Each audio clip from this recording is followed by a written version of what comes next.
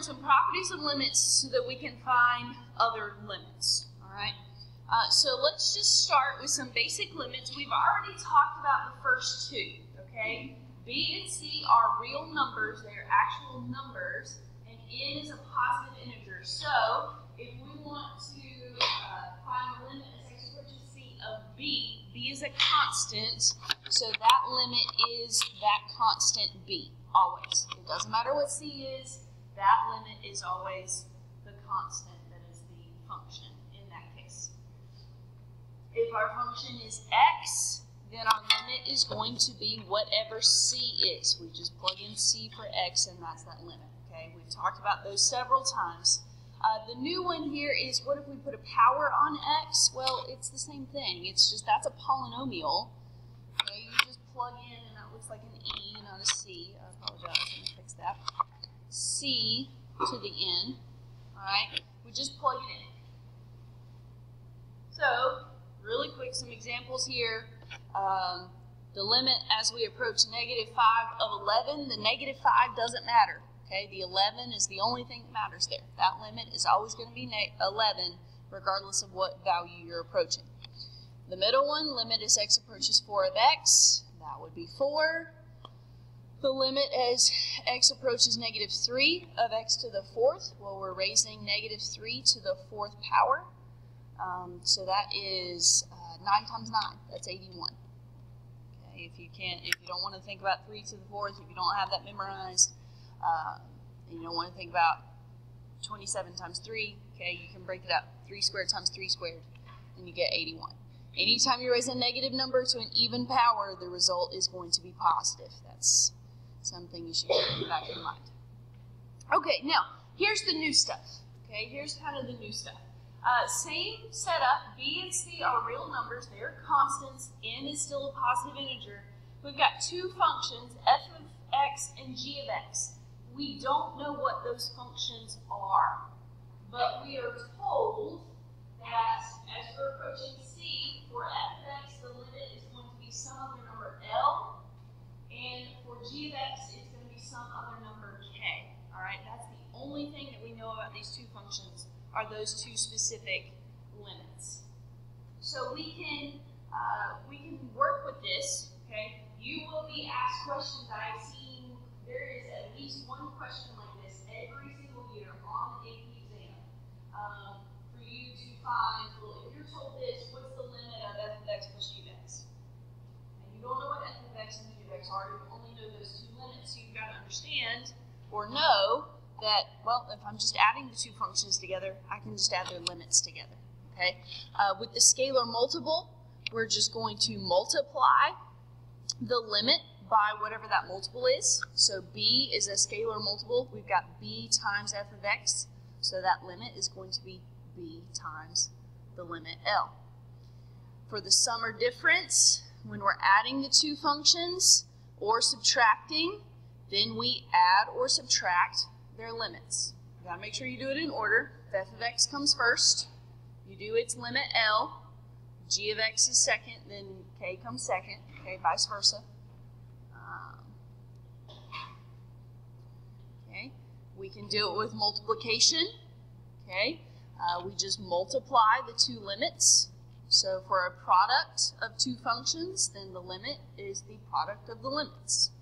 These are pretty common sense, but you'd be surprised. Okay, the quotient, you're going to divide them. The only condition is that k is not 0, because then you'd be dividing by 0, and that's a problem. Okay, but as long as k is anything but 0, then you just divide those two limits.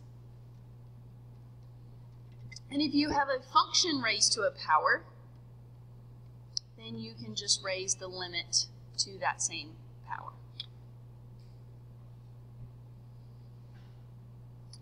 Now, the next thing, I think I added it after, and I keep on forgetting to go back and put it in these notes. So if you want to write it on the right side of that box,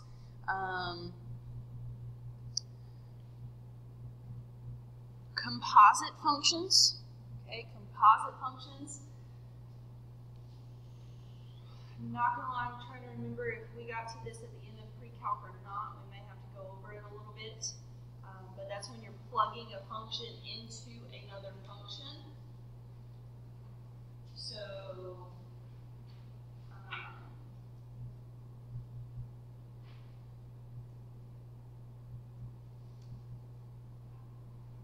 just write that down and I'll talk through it here in a second. Okay, with a composite function, what is going on is you always start on the inside of that function. So I'm going to step away from limits for a second, and I'm going to just talk about, I'm going to tell you that f of 8 is equal to 16, and g of 2 is equal to 8.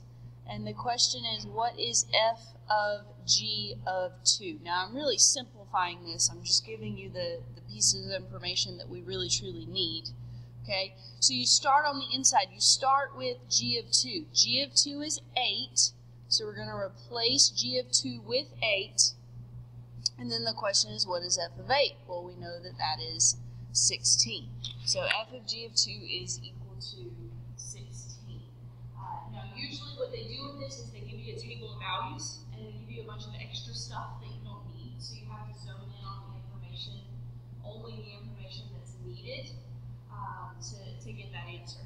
So they can do that with limits as well. So they may give you a table of limits or give you several different limits. But the key is, if you're asked to find the limit of a composition of functions, you start on the inside. So you can see kind of how the limit notation slipped inside the f of function notation. So the limit as x approaches c of g of x, we were told was L. So we replace that with L. The L comes right here because they're equal to each other. And then we've just got it's equal to whatever f of L is, which we were not told in this case, but you would know that you would be told that it's some specific number. Okay, so that's kind of how the composition works.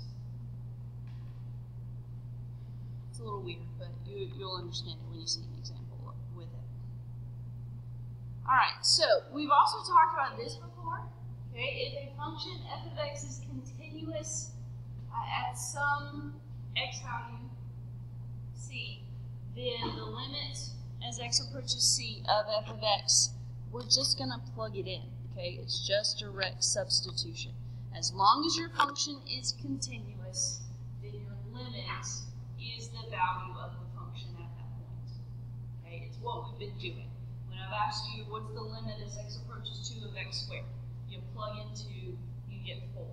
Alright, that's all of this is. This is just in notational form as opposed to with real actual numbers and functions. Okay?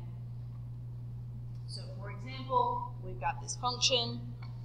I don't think that I don't have this. This was kind of random extra to explain what I just said. The limit as x approaches negative 2 of f of x, we're told that f of x is 3x squared plus 5x minus 6, and we're just plugging in negative 2 for x. Okay, that's all that's going on here. So negative 2 squared is 4. That's 12 minus 16. That limit is negative 4. Okay, just direct substitution, plug it in, crunch the numbers. Because 3x squared plus 5x minus 6 is a polynomial.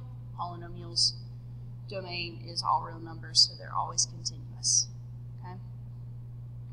All right, so let's look at some examples of using these properties when we are just given a single limit. Okay, when we're just given a single limit. We're told that the limit as x approaches 6 of f of x is equal to 4. We don't know what f of x is. We just know this one specific piece of information about it. So if we're asked what's the limit of f of x squared, then using our power property, we just square the limit. Okay, the limit was equal to 4, so we're going to square that. So this is equal to 16. Example B is just a quotient. Okay, so 1 over f of x means we can just put 1 over the limit. So that's equal to 1/4. It really is just that straightforward. Okay? Now, be careful here with c. c is x times the square root of f of x. So the limit as x approaches 6 of x is 6. Okay? Use that property. The limit as x approaches some number of x is that number. Okay? So that's where the 6 comes from.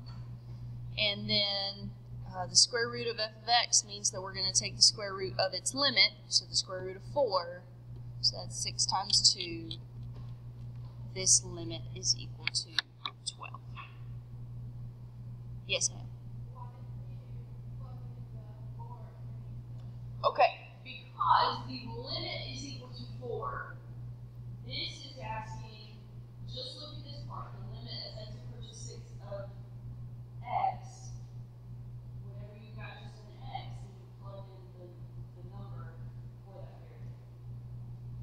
I plugged in 4 here because it was f of x. Okay, so that used two properties.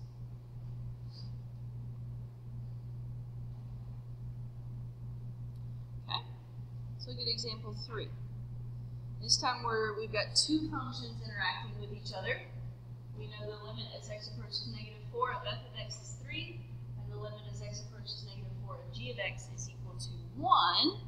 Let's find these limits. When we combine them, f of x times g of x, we're just going to multiply their limits. So that's 3 times 1, which is 3. B is just a little linear combination, so 2 times f of x, so 2 times 3, plus 3 times g of x, which was 1, so that's 6 plus 3, which is 9.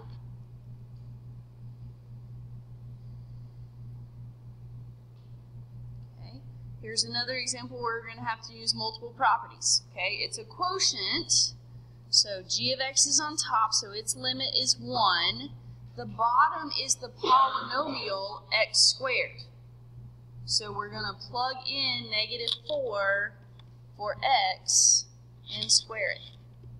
So this answer is 1/16.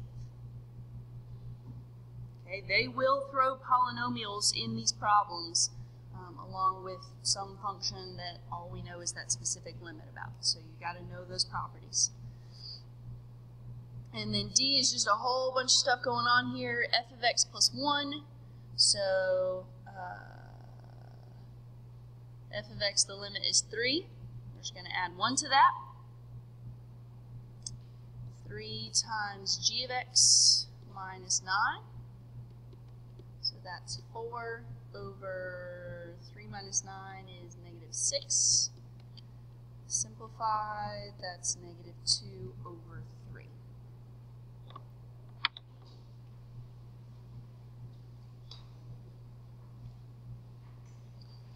Okay.